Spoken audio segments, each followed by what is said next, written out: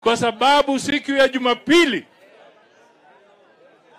yeye alikuja kule Bomas, tukaambia taifa kwamba earthquake imeingia.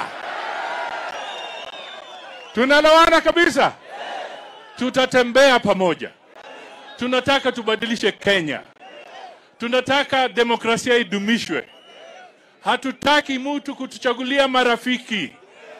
Kama wewe ulikosana na Ruto, usinilazimishe mimi nimkosee Ruto.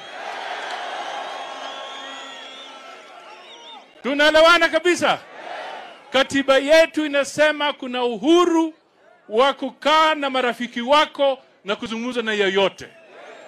Mimi nakwambia kuna wengine wakati waliona Ruto wakatoroka mbio.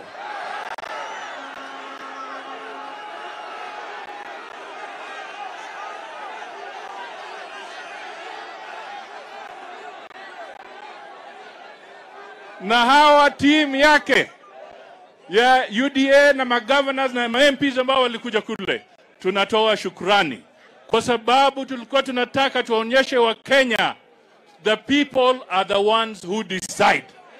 Tunaelewana? Mimi tulikubaliana kule kwa sababu tunaenda Nakuru.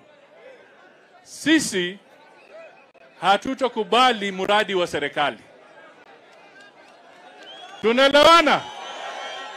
Tunaelewana? Hatutakubali muradi wa serikali kwa kisiasa.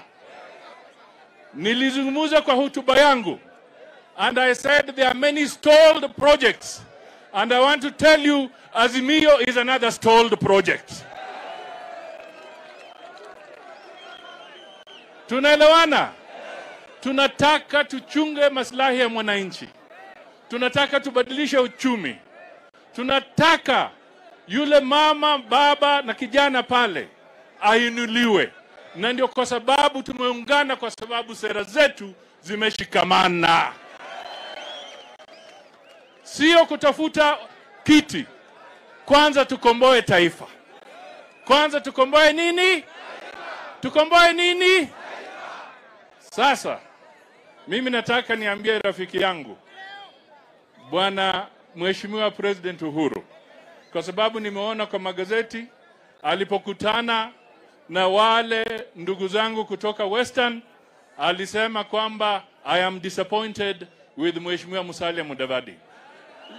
You have a right to be disappointed. But Mr. President, Kenyans are even more disappointed.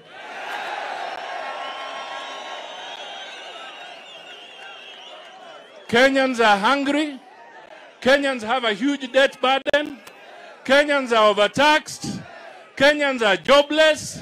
Kenyans are hustling. Kenyans are disappointed.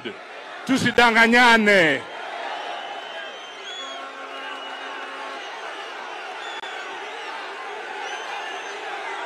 Nirudie. Kenyans are tired. Tusidanganyane. Kenya kwanza. Kenya kwanza.